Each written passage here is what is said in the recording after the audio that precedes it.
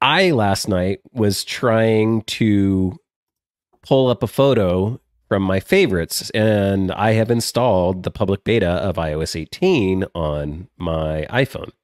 Okay. And so I pop it open and I'm like, go to my albums and I'm looking through my albums and I'm like, there's no favorites album. Where's my favorites album?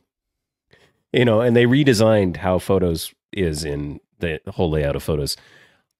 I looked and I looked and I looked under utilities and I looked under here or there. And I'm like, it's got to be in here. I could search for it and it would Okay. find all of my favorites. And then I could tap and see all of them. I could see all of them with the little hearts on them. So they were all there in my data. And I had, I guess, just literally scrolled past it. So there is a new thing called pinned collections. And so favorites has moved under there. So if anybody now or when iOS 18 comes out, launches photos and like, where'd my favorites album go?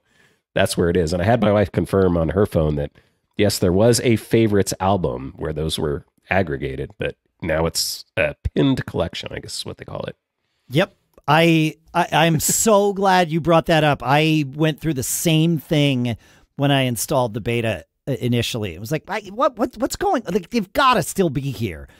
But yeah, it's not as front and center as it used to be. It's still fairly front and center. It's just a little bit hidden. Yep. Yeah, you have to scroll down and it's in a little bar with little square preview icons. And you can customize that pinned collection. Like there's an option to tap in there and you can reorder it and do a bunch of different kinds of pinned collections. But yeah, it's like, why'd they move it out of albums though? Like it was fine there.